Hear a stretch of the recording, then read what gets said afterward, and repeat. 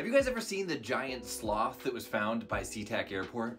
Back on Valentine's Day 1961, a construction company was digging the foundation for a light tower for the airport when they unearthed an enormous bone.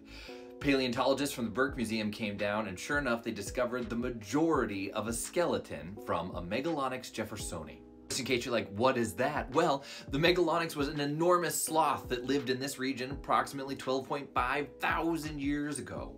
Thomas Jefferson actually got a claw from one of these delivered to him back in the 1700s, and he gave it the name. Thing was though, he thought that it was a giant lion, because when he saw that claw, he was like, oh, for sure, that's an enormous cat. Turns out, he was wrong. The boggy, marsh-like conditions of the SeaTac area were perfect to preserve that skeleton, and they found the entire thing intact, except for the head. Megalonyx is now on display up at the Burke Museum, but if you would like to take a look at it somewhere else, you can also see a replica of it on display at the Highline Museum. The Highline Heritage Museum is right down in Seattle Southside and makes an interesting stop for the day. You can actually look at the Highline Museum's website, and if you're interested in experiencing it yourself, check out the Fascinating SeaTac Tours.